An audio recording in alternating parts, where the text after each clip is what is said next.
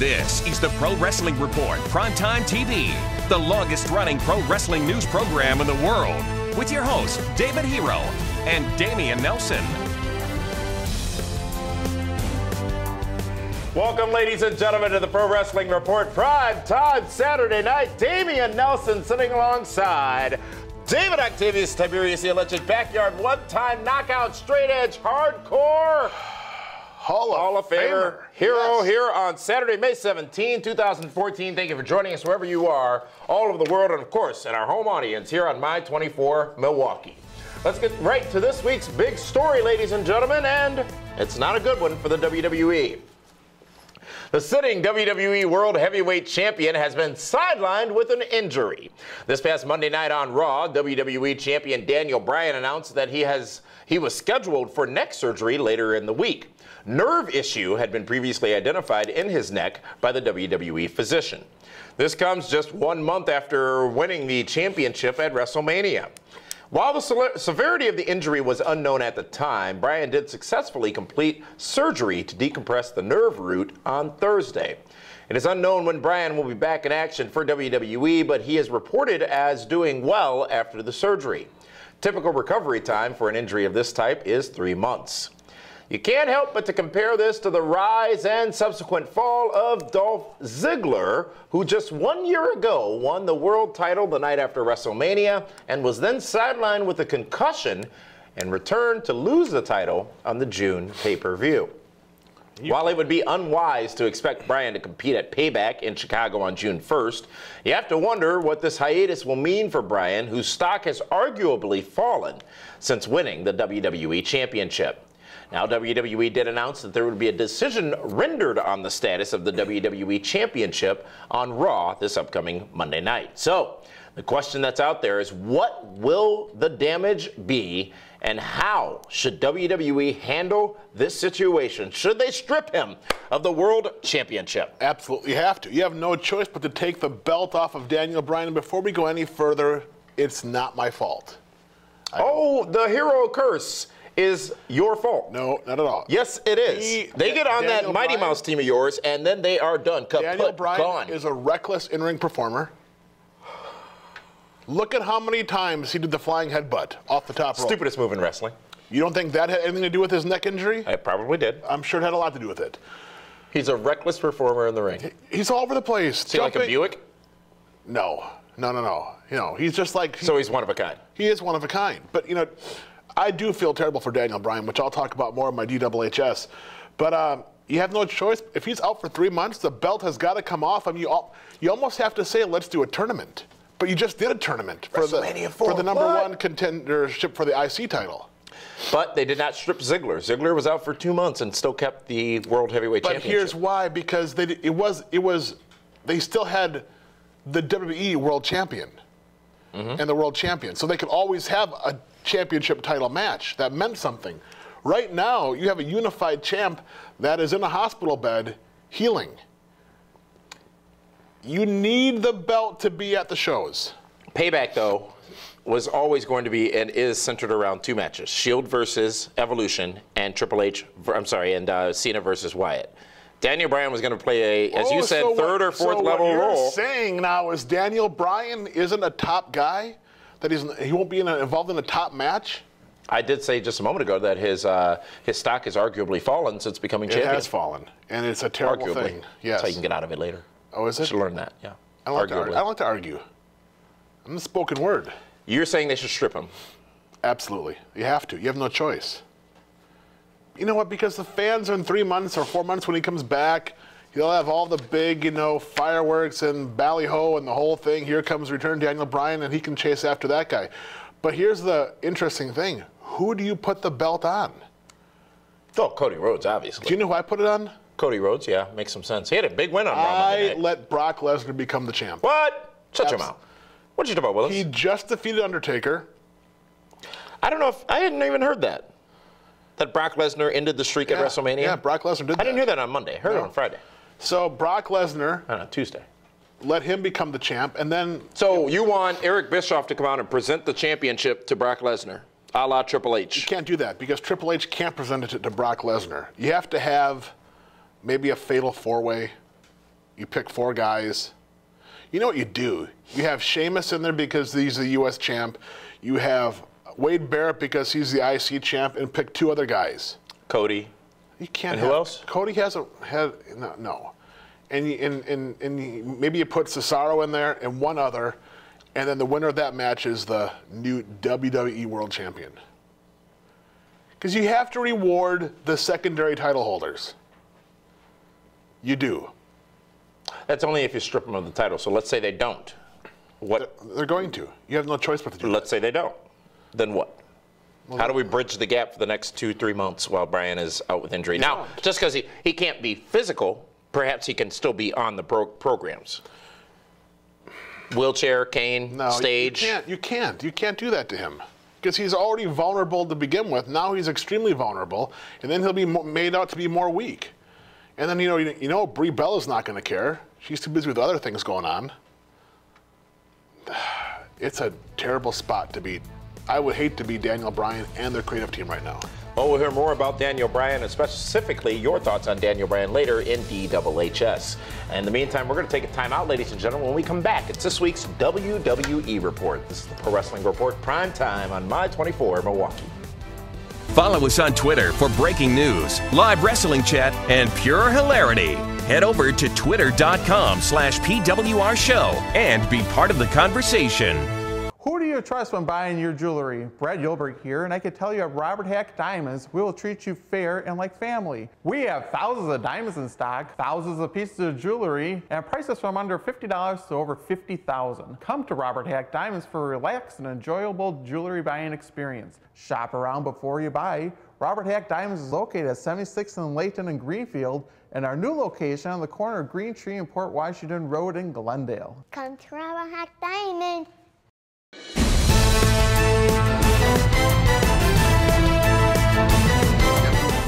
Congratulations, Dave and Damian, for 16 years on the Pro Wrestling Report. Keep rocking.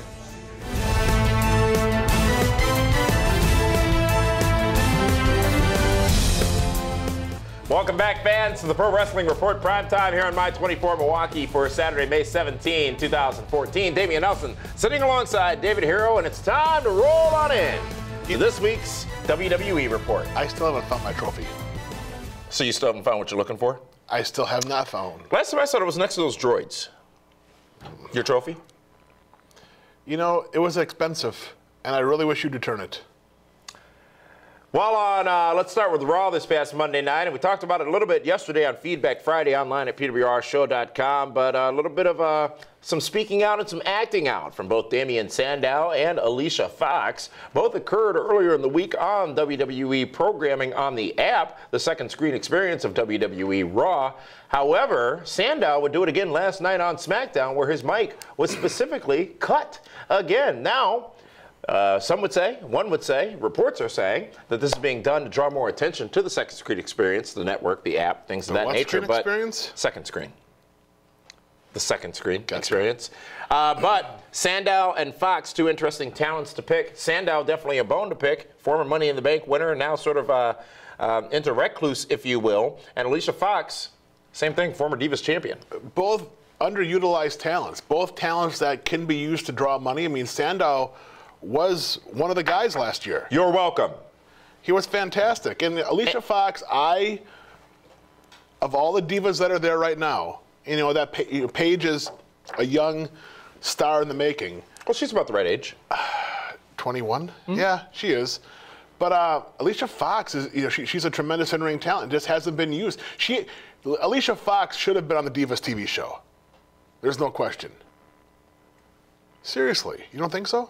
Damian Sandow is a tremendous talent. Great talker. A great talker. Performer. And it's rare that such a great talker is not put in a more prominent role, because that's sometimes more important than their in-ring ability. Nobody's being put in a prominent role right now in WWE. You got 5 guys, and everyone else after that, it's all in the same spot. It's a lot of French fries. It is. A big bag full of them. Sheamus defeats Ryback and Curtis Axel in 2 matchups this past Monday night. I did not like that. Really? I didn't like it at all. I missed the reason for the double shot, if you will. First of all, if Curtis Axel is out there and Ryback is out there with their partner against Sheamus, Sheamus shouldn't beat him. because there should be shenanigans outside the ring. The two heels should do something to cheat to win, to make sure that Sheamus can win by disqualification. He can win by countout, but he should never win by clean pinfall over both guys. And he did this past Monday night. Sheamus looking strong. He did, and part of me wanted to see Ryback become the champ. I could see him as the U.S. champ. You know, it's interesting, if you look at the ratings over the last 2 weeks rather, for WWE Raw, and this past week it was the lowest rating of the year for Raw, with 4 million viewers, just over 4 million viewers. Now, who are you going to blame that on? Lowest rating of the year for Raw? I'll blame Daniel Bryan. I'm sure you are. But the Shield has been part of the champ. Two highest rated segments. He's responsible. Okay, so let's pick which one matters. Is he the champion who is the prominent piece of programming, or is he the champion who is third or fourth down the line, thus contradicting your prior statement? I'm not, but he's the champ. He is the flagship. He is the main guy. He's the main focus piece, but he's not being used properly. Right now, the Shield is the top entity on Monday Night Raw. I think it helps that they're up against Batista, Orton, and Triple H, who are some of the top stars in wrestling. Yes, it is, absolutely. But you have to define an era by their champion. People say business was down when Kevin Nash was the champ. It was. Okay, so it's his fault, right? By that argument? If ratings are down on Monday night, lowest in a while, Daniel Bryan's fault. It's like the president. Absolutely. Takes the blame, never the praise. No matter who it is. This president takes a lot of praise. Who are you kidding? Well, it's all well deserved. Oh, sure it is. Adam Rose, we're a couple weeks into this now. David Hero, you don't like Adam Rose? Is it getting any better for you? I'm not a fan of the whole. You're just upset you've not been invited yet. You want to be part of the Express. I don't want to be a Rosebud. I mean, I would. You play Hungry Hippo? Let me. First of all, I think the Super Friends are far more powerful than the Rosebuds. I think the Alcoholics, Al Snow's followers, I even think the Nelson family has a bigger presence than the Rosebuds. I just put you over. I don't need you to put me over. Lana, Lana, won't you marry me now? And Rusev. He is a stud. Hacksaw Jim Duggan, he broke that 2x4 right across his leg there. And I'm telling you, Rusev is a cross to me between the physical beast of Ted Arcidi. Ted Arcidi. Go watch on the network. He's on there. And the magnificent Don Morocco. The Rock. No, the original Rock. No. Oh, yes. Magnificent. The magnificent Don Morocco, because he was a technician. Over on SmackDown last night, John Cena accepts Bray Wyatt's challenge for a last man standing match at Payback. And we hear John Cena saying, reference Bray Wyatt, that he's got no pearls in his pants. He's got no pearls in his pants. Okay. That's what happened on SmackDown. Well, that's just... Of course, that's not as important as Cody walking out on Goldust. Cody getting a big win on Raw this past Monday night. However, the tag team of Cody and Goldust lose on SmackDown last night, and Cody left on his own. That's how younger brothers are. They get upset and they get all pissy about certain things. And Batista cheats with a low blow to beat Dolph Ziggler and then destroys him with several Batista bombs at ringside. What does this mean for Ziggy? Got to win Monday night as well. Actually, did he? Dolph Ziggler, God, he's become Zack Ryder. No Shield on SmackDown last night. Well, you can't give him a Shield all the time. Can't be Christmas every day. Can't be, no. Main event this past Tuesday, a bit of a unique situation as Cesaro and Heyman did appear on that show, but did not appear on Raw this past Monday night. Apparently a deliberate act by WWE, driving more to the network. And we'll talk more about that later on. I don't know if I like that idea. I don't know if that's a good idea. Or to the app, rather. Because you have people that are advertising on Monday Night Raw, and now you're telling your audience to go to the app and not watch the commercials. They're in a pretty pickle, is WWE, and we'll talk later about their new television deal that they signed with NBC Universal and some bad news about the WWE Network. But before that bad news, it's time for this week's hot news. See what I did there? Ooh, nice transition. Well I'm good. I'm good at this. Broadcast journalist. And it's time for this week's hot news, brought to you by Cellucor, featuring products that maximize every training session, helping you get the gains you're looking for faster, than a speeding bullet. Head to cellucor.com and enter the code PWR Show at checkout. Get 20% off your entire order. I gotta say, I just took delivery on some new, see what I'm doing there, flexing? Some new Cellucor products the other day. Are you enjoying the competition continues? I've been in the competition since it started. Have you? Yes. I haven't seen any of your gym selfies. That's the purpose. You know, when you see it, you're all just going to concede. You're Bryan Hebner is now in the competition. He's just a baby. There's no competition. Oh my God. He's baby Hebner. He is right down the middle, baby Hebner. TNA President Dixie Carter announced that Quentin Rampage Jackson will be returning to Impact. Oh, there you go. In a tweet sent out on Thursday, Carter says, and I quote, "Sounds like at Rampage for real is ready for the Bellator 120 pay-per-view and to come back." What if he gets knocked out at the pay-per-view? To Impact Wrestling. Then he's damaged for TNA Impact Wrestling. It is unknown when Jackson will appear again on Impact. Don't you think? That could be bad. If he gets knocked out? I'm not sure it'll matter at the end of the day. Are you saying nobody watches it? Bellator? I'm not familiar with their ratings. Oh, okay. It's a pay-per-view. Do you watch it? Of course I do. It's fighting. That's it for this week's Hot News, folks. That's all you got? The whole week? Cellucor, who helps you maximize your workout and your life. We'll be right back in just a few moments, ladies and gentlemen. We're talking about TNA and some big news on some big releases from that company, and also this week's Diamond of the Ring. This is the Pro Wrestling Report Prime Time on My 24 Milwaukee. If you've been hurt in a car wreck, the insurance company may try to stop you from getting what's fair. After my car wreck, the insurance company tried to stop me from getting what was fair. I called Gruber Law Offices. Be careful. Call us right away. They better be careful. Now I've got Gruber Law Offices. Call us. Let us get started on your case right now. They green-lighted my case and got me $100,000. Gruber Law Offices. One call, that's all. Call 276-6666.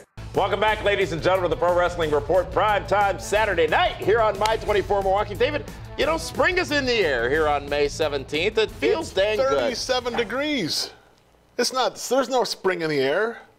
You've got to believe. You know, that whole global warming nonsense. I wish it would be global warming. It was 85 degrees a couple of days ago. These swings in temperature, yes, are a direct result of global warming. Please. Why won't you believe that we as a planet have gotten 1 degree warmer? Do you know why we have? There's more people here. More people are breathing. That's just in China. Well, yeah, but you don't think that it all carries over? It's time for this week's TNA Impact Wrestling Report. And, well, some names are gone from TNA, including some mainstays in the company. Former champion among them, a former recent champion among them. Kazarian, gone. Hernandez, gone. Chris Sabin, gone.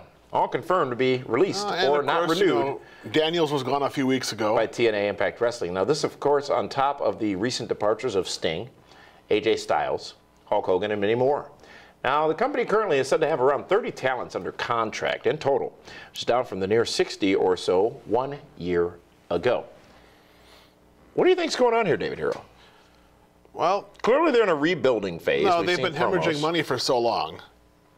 I mean, it's what it is. It is what it is. I mean, when your house show business draws, let's shoot, folks. When your house show business draws between 450 and 800 people, and you have, you know, $20,000 in talent on the show. Unless you're in a Racine, which was a near sellout. It's hard to make money. And so you're saying the financials just don't work? No, not P&L, at all. the profit and loss, just doesn't work. There's no profit. Dixie Carter would argue that the company is profitable. She would know. She's getting paid. You know, but let's at the Waldorf Astoria. You know, but let's face it. I mean, there's been reports that the crew hasn't been paid, and they're going to walk out of the last set of TV tapings until they got paid. Checks had to be cut at TV to keep people happy. That's not healthy. That's not a good business plan. You know, you're smirking. It's the truth. That's why I'm smirking. Yeah. And it's a shame because TNA does have some good in-ring talent. Can we be real for a minute here?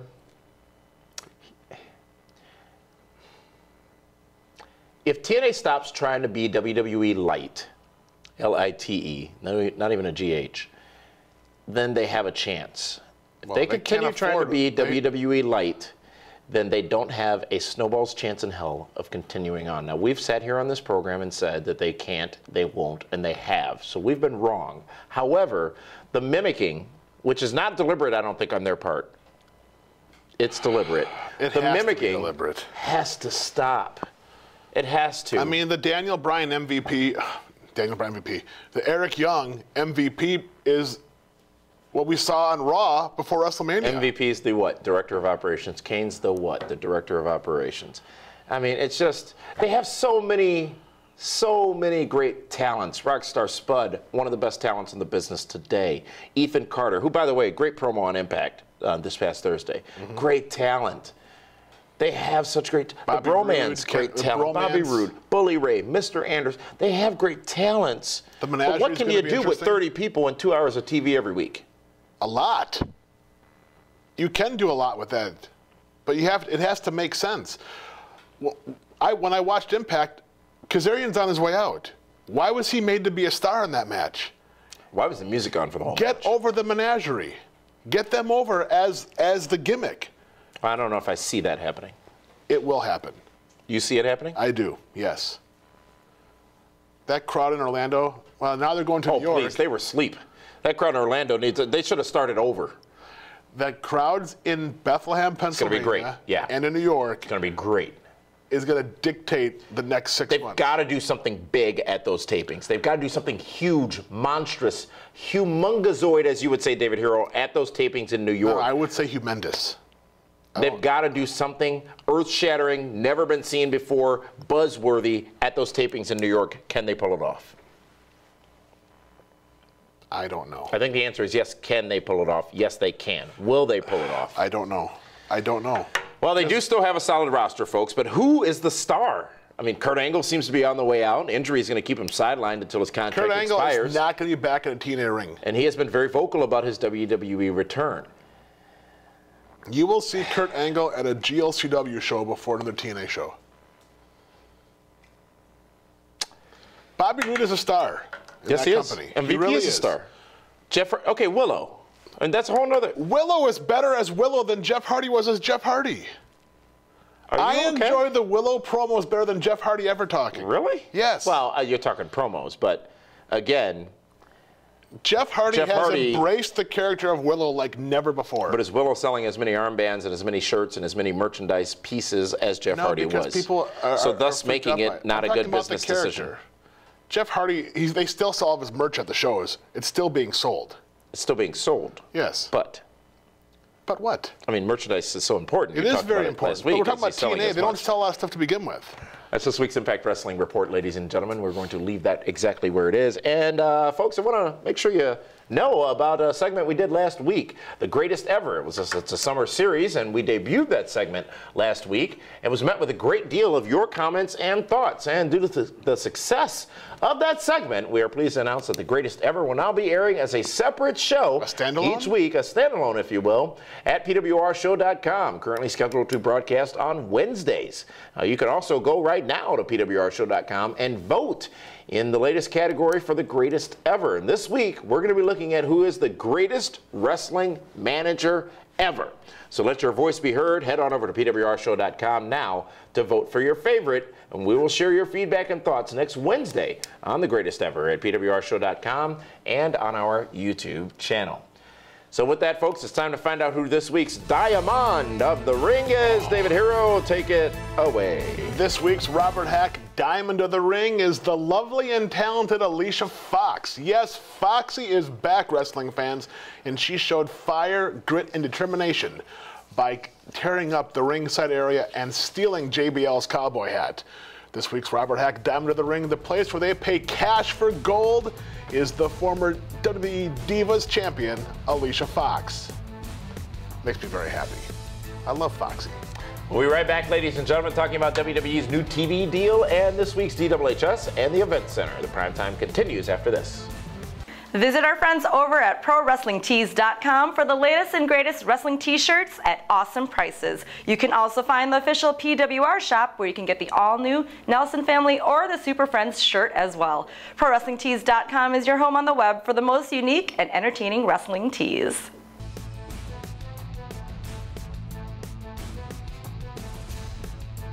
Daniel Bryan had neck surgery on Thursday, may be out of action up to 3 months. I can't think of any WWE superstar that has had more of a trying and difficult run after winning the championship. First, The Undertaker loses at WrestleMania. Ultimate Warrior passes. He gets married. His father passes, then goes into a program where Kane destroys him, only to wind up having neck surgery. The Yes movement is stalled for right now, but what I find most disturbing is that his beautiful wife Brie Bella has yet to show any real emotions while her husband was stretchered out. If your own wife cannot shed a tear for you being destroyed, then how can the general audience be concerned about you? I've always said that perception is reality. And with that, David Hero has spoken. Welcome to the PWR Event Center, brought to you by Gruber Law Offices. One call, that's all. Of course, yes, I'm sitting in for Linda, who I unfortunately had to suspend last week due to her lack of loyalty to this broadcast. We'll see if she's back next week. GLCW returns to Circle B in Cedarburg, Wisconsin on June 20th for Callapalooza 2. Tickets for the show, which will feature Armando Estrada, Shockwave the Robot, and more, start at only $10 and are available right now at blizzardbrawl.com. PWR is bringing Sweet and Sexy to Los Angeles for SummerSlam, and tickets are moving very, very fast, so don't miss out. Order yours now at pwrshow.com and see SummerSlam in style with myself and this guy. That's it for this week's Event Center, brought to you by Gruber Law Offices. One call, that's all. Linda. What? Linda, seriously, hey, I know, yeah. She's suspended. Where's the trophy? I gave her the night off. And we're on television. I understand that, but I pay a lot of money for that trophy, and you can suspend her all you want, but I needed my trophy here. Well, you're not. Clearly, what could she do about it via phone? She doesn't know where it is. Did you take it with you? Anyways, folks, it's time for this week's In-Depth. All right. And as we talked about earlier, all right, WWE has reached an agreement, a new broadcast agreement with... She doesn't know where it is. She knows where everything is. WWE has reached an agreement to continue to broadcast WWE Raw, SmackDown, and Total Divas for the next few years. WWE announced on Thursday that they've reached a multi-year deal with NBC Universal to continue airing their programming after months of speculation that WWE might be forced to sign a deal with another network. While terms of the deal have not been announced, it is seemingly not quite worth what WWE thought it would be. The deal, reportedly worth an additional $40 million in annual revenue, falls short of the claim that they would at least double their television rights fees with this new deal. The company's also revised its 2014 business outlook to reflect a net loss for the year. Part of this loss is attributed to the cost of the WWE network and having fewer than expected subscribers for the network. In fact, WWE has now stated that they need nearly 1.5 million subscribers to achieve the profits they expect. This explains why you've seen so much exclusive content on the network and the referral specials that were recently announced. But there is good news for TNA in this whole deal. It was thought that WWE could move from or to the Viacom family of stations, one of which being Spike TV, which is a former home of WWE and the current home of Impact Wrestling. While Impact Wrestling still has yet to sign a new deal with Viacom, this keeps the door open for a renewal of that deal that is set to expire in October. So, WWE stays on in its current home with 3 hours of Raw and 2 hours of SmackDown and 1 hour of Total Divas each week. Is this overall a win or a loss for WWE, David Hero? Well, I think it's a win because they did get more money than what they originally had. Yes. So if you look at it that way, yes. Here's what they've done. They've said they're going to make an additional, I think, $60 million or $90 million on their television rights fees this year. However, they lumped in a deal in India and a deal in the UK and some other deals as well. So it's difficult to completely ascertain what the amount increase is. We know it's not half, or the near $1 billion that I think NASCAR and the NHL just signed. What hurts the WWE is the network that more than one person can sign in. Unscrupulous individuals can steal, yes. And that's what happens. So maybe 15% of that number is unscrupulous. It's like sharing Netflix, which I don't understand. A lot of people do that, by the way. I just don't. See, I was raised right by my mother, Valerie Nelson, and I know right and wrong, and it's wrong to steal. Well, I'm very proud of you. Mrs. Nelson did a tremendous job. How are they going to double, over double their subscriber base? When they go worldwide. That is such a great point. Not available in Canada, not available in the UK. India, is the WWE China. Network at this point. And that is a tremendous point, but a point they're not making. You would think that such an obvious point would be such an obvious thing to point out, but they haven't done that.